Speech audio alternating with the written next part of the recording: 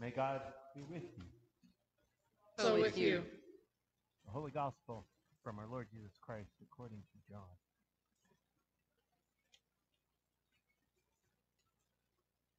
The next day, Jesus decided to go to Galilee. He found Philip and said to him, "Follow me." Now Philip was from Bethsaida, the city of Andrew and Peter.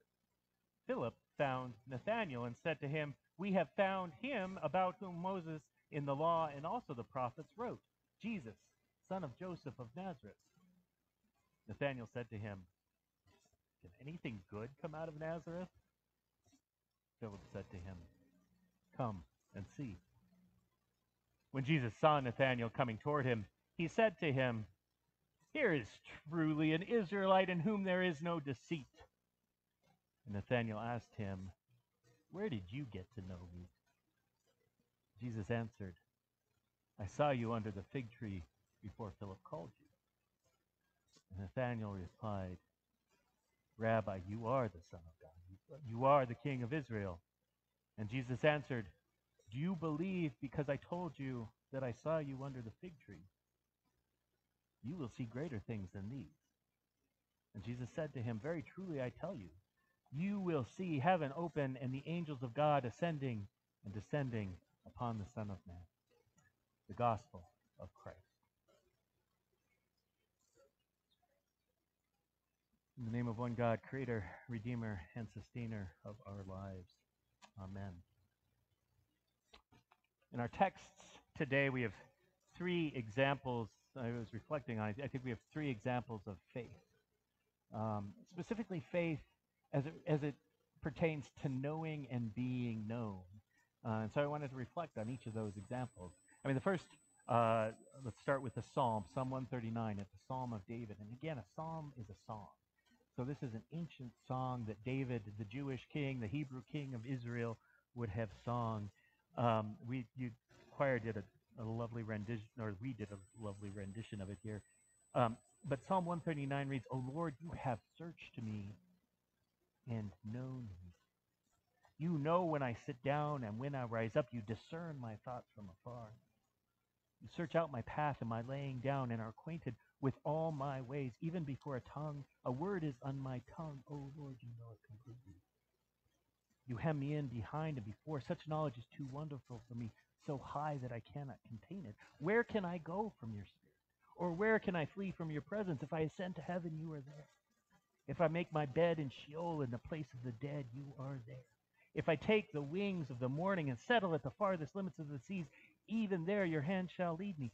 Surely the darkness shall cover me and the light become night around me. But even the darkness is not dark to you. The night is as bright as day. For it was you who formed me in my inward parts. You knit me together in my mother's womb. I praise you, for I am fearfully and wonderfully made, and wonderful are all your words. How weighty are your thoughts, O God, how vast is the sum of them. I try to count them, and they are more than the sand. I come to the end, and I am still with you. I'm struck in the context of this psalm that, in some sense, David's mind is being blown. I equate it to this, when I was a boy, and I'd sit out in the backyard, and I would look up at the stars, and I would ponder infinity. Right, and try to think about infinity, the sense that the universe just keeps going and going, and it's just full of stars, and you think you can come to the end. I try to imagine coming to the end of the universe, and actually there is no end because it just keeps on going. And how does it keep on going? How can it never stop? I mean, just the whole notion of infinity blew my mind. And I get that's the sense that I think David is having. He's having this experience of thinking about God and who God is, and he's like, "Oh God, you know me, like you really do know everything about me, and where can I go? I can't go anywhere because you're everywhere, and what you do, how you act is just beyond my imagining. You are so much beyond my imagining." David had never read St. Augustine, and David had never read Thomas Aquinas. These are Latin theologians who come along much later, and these Latin theologians develop these theological dogmas and doctrines. And one of the things I'll talk about is the omniscience of God, which means the all-knowingness of God, and the omnipresence of God, the all-presentness of God, and the omnipotence of God, the powerfulness of God. And they look back at a psalm like this and say, see, this is what God is like. And yet David, I don't think, was trying to come up with a theology. I think David was trying to develop a theology. I think he was, in some sense, just caught up in this experience of God and realizing that God was beyond his own possible imaginings, and it just stunned him. And to sense that God was everywhere that he potentially was, and that God knew him intimately, even weaving him together in his mother's womb, which is a profound kind of thing to think about. And his response is that his spirit is lifted in praise and song. Unfortunately, the psalm it leaves these rapturous heights of praise, and it's really good for the first 18 verses, and then you get to verse 19 and it just takes a nosedive because then at that point David is like, I hate those who hate you, and I wish that you would kill them. I hate them with perfect hatred. They are my enemies. And so I wrestled with that this week, and I realized this is an example of faith. I mean, it's humans. It's what it means to be human, right? David is sitting there rapturous about the awesomeness and the awesome love of being known by God, and then he can't extend that to his enemies as if his enemies were also known by God. It takes somebody like Jesus to come along and eventually change that dynamic and say, no, actually love your enemies. Pray for those who persecute you and bless them. Right? David didn't quite get that, but the first 18 verses are great. But for me, again, that's faith. That's the nature of faith. It's this experience of God. It's having one's mind blown by God, and yet still having one's own limitations and the limitations of one's understanding. The second model of faith is that reading that we get from Samuel. Our reading begins in chapter 3, but if you begin the story in chapter 1, verse 1, it's the story of a husband and wife, Elkanah and his two wives, Peninnah and Hannah. And the first wife has a bunch of children, and Hannah is barren. She doesn't have any children.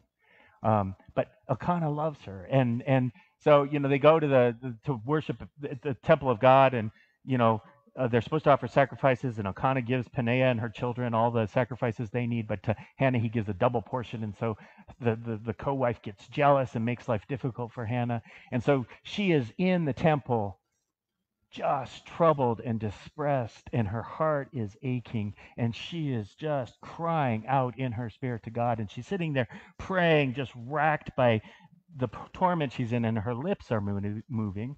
And the priest Eli sees her, and he says, why are you making a drunken spectacle of yourself in the house of God? He totally misses her. He doesn't see her. He doesn't know her. He has contempt for her, and she thinks she's just this drunk woman, and she says, oh no, my Lord, you don't understand. I am deeply troubled. And I've been praying my heart out to the God. And Eli, to his credit, says, okay, go in peace, and may God answer your prayer. And she feels lighter. I mean, she leaves the temple, and the text says that Elkanah knew his wife Hannah, and she conceived.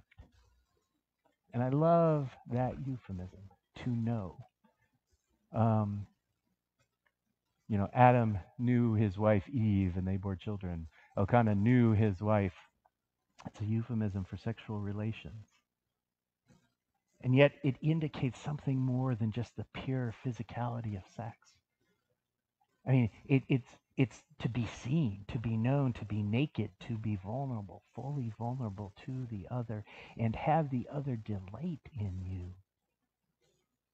And that moment of intimacy where there's tenderness and compassion and delight and passion and physicality and just that sense of being known.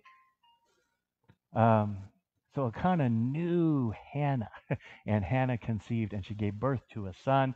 And the text says the next year, when there was time to go give sacrifices, Hannah did not go with them. She said, "I am going to stay here and wean my son, and nurture my son, and when he is weaned, then I will bring him to the temple and offer him to God." And so until the boy is 4 or 5 years old, she is able to spend time with her son. And then there's this moment where the next time they go to the temple, she brings her son to the temple, and she walks away, leaving him there, because she's given him back to God. And every year she makes a linen ephod as he grows older. So he's got it as he is trained up, and he is sacrificed. They call him a Nazirite. He's been sacrificed to service in the temple. And Elkanah knew his wife Hannah again, and the story says she has 3 more sons and 2 more daughters. And she has other children. So Samuel, then, as a boy, has been consecrated to God and is actually in the temple of God. And that's where our story today picks up. It says, the boy Samuel was ministering to the Lord under Eli, and the word of the Lord was rare in those days. People weren't hearing the voice of God in those days. Visions were not widespread. And Eli, the priest, his vision had begun to grow dim so that he could not see. But the lamp of God had not yet gone out. And so Samuel is lying in the temple, and apparently he's lying in front of the Ark of the Covenant. That's his role, is to kind of guard, to be present to the Ark of the Covenant. And the Israelites believed that the Ark, which was said to have held the stone tablets that Moses brought down from Sinai, is in this golden box. And on the top of it, on the cover of the box, the lid of the box was fashioned out of 2 angels, 2 cherubim. And it formed kind of a seat. They called it the mercy seat, where God would come down and be present to the people. And so Samuel is there, sleeping in this place where God becomes present. And one night he hears, "Samuel, Samuel." And he doesn't know God's voice. He doesn't recognize God's voice. He hasn't learned what God's voice is like or how to hear God's voice. And so he goes running to Eli and he says, "Here I am. Here I am." And Eli's like, "What?" Like, "Why are you waking me up?" And he's like, "You called." And he's like, "No, I didn't call. Go back to bed." So Samuel goes back again, and again he hears, "Samuel." And so Samuel gets up and goes to Eli, and Eli's like, and he's like, "Here I am, for you called me." And Eli's like, "No, I didn't call you, son. You're hearing things. Go back to bed." And the text says Samuel didn't know the Lord. He's having this experience, and he doesn't know how to interpret what his experience is. No one's taught him how to hear the voice of God. And so God again says, "Samuel," and he gets up and he goes, and Eli's like, "Okay, something else is going on here. I think God is talking to you. I think the voice of God is speaking to you. So if he calls again, say, 'Speak, Lord, for your servant is listening.'" So Samuel lays there, waiting in this posture of listening for the voice of God. And God says to him, "Samuel." God calls him by his name, Samuel, because he is known by God. And Samuel says, "Speak, for your servant is listening." I think this, too, is an amazing kind of metaphor for faith and a posture of what faithfulness is. This orienting of being open to listening for the voice of God, listening to, learning learning how to discern what the voice of God might be, learning how to listen for what the wisdom of God might be. I mean, and having to distinguish that from all the other noises and all the other sounds in our world and all the other things that attract our attention and and occupy our minds, how is it that we can train our ears to begin to hear the call to our souls, like the call to our spirits, right? Where God is calling us by name and saying, I know you.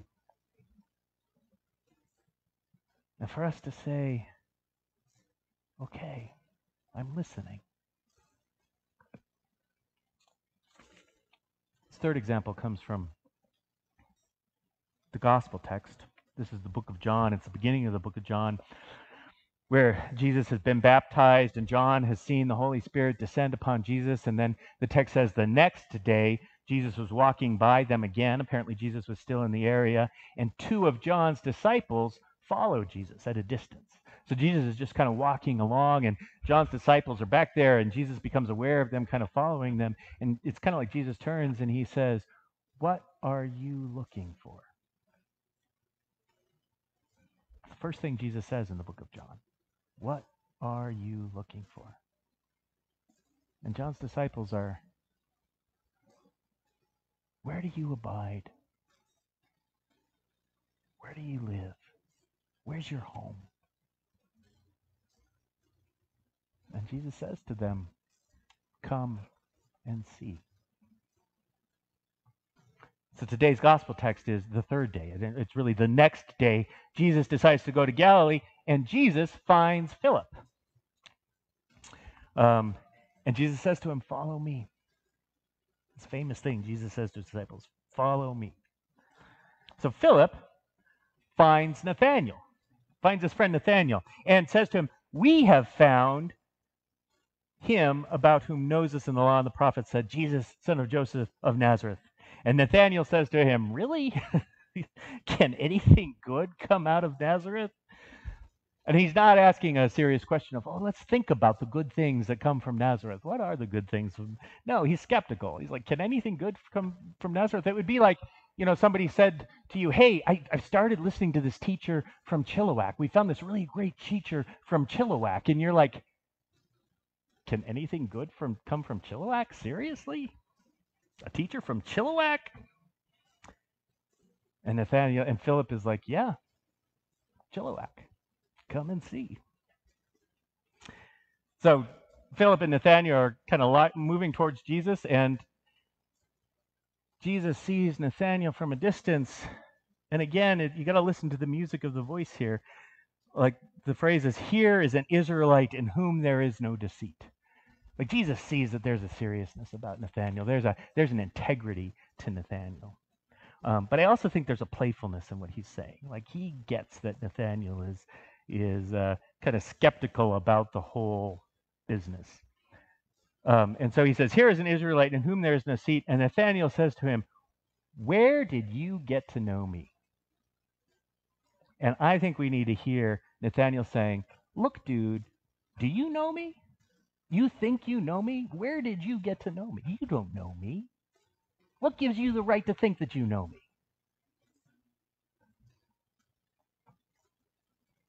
And that's really important.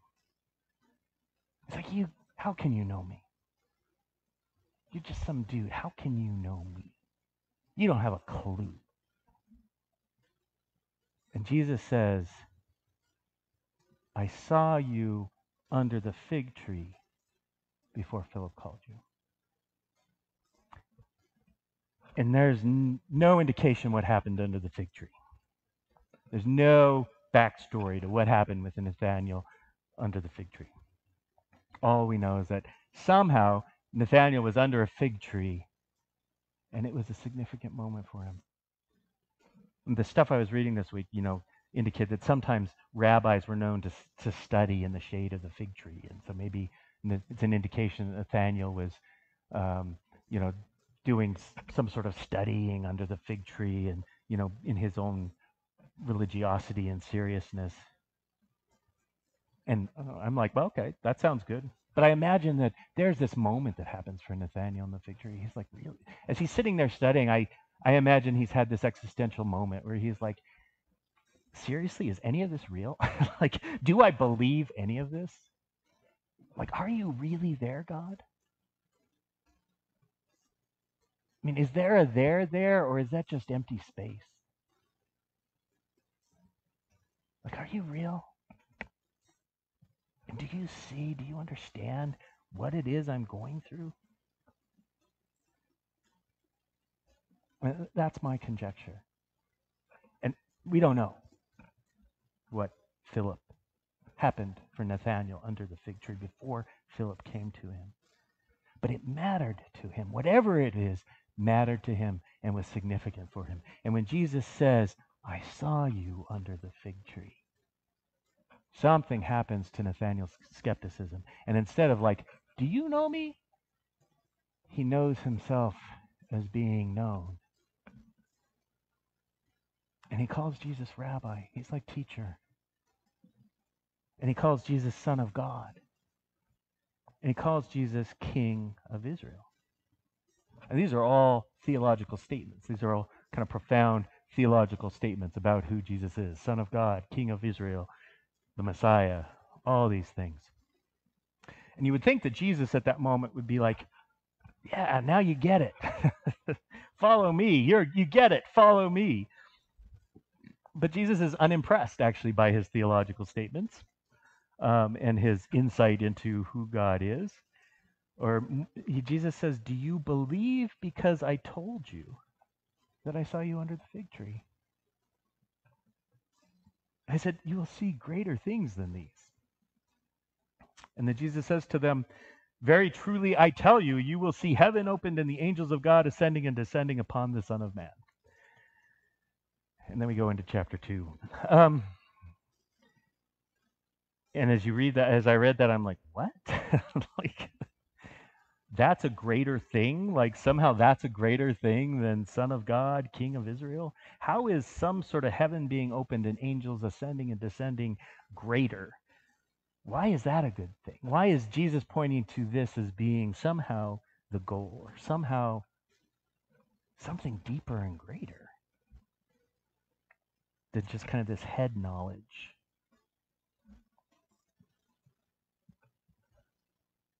It's a reference to Genesis, actually. It's a reference to Jacob, where Jacob's coming back from, his finding wives, and he's returning home to his family in Israel, and he has this moment where he's sleeping by this stream, by this river, and he uses a rock as his pillow, which may influence how he slept. He's using this rock for his pillow, and in the middle of the night, he sees this ladder, and it's the phrase Jacob's ladder. That's where it comes from. It's this ladder that it goes up to heaven, and he sees angels coming up and down the ladder. And he hears the voice of God blessing him in the dream. And when he wakes up, he says, surely God was in this place and I didn't know it. And he calls the place Bethel. And he sets up a pillar of rocks or a pile of rocks to commemorate it as the sacred site where he was in the presence of God and experienced the presence of God, where he had this mystical experience of the presence of God. And this is what Jesus is pointing to. Jesus is pointing to Nathanael and saying, do you believe that I am the Son of God? Do you believe that I am the King of Israel? Do you believe that I am a teacher? Well, let me tell you, you are going to see heaven ripped open and see the messengers of God and see the chasm between heaven and earth torn apart, and you will be in the presence of God.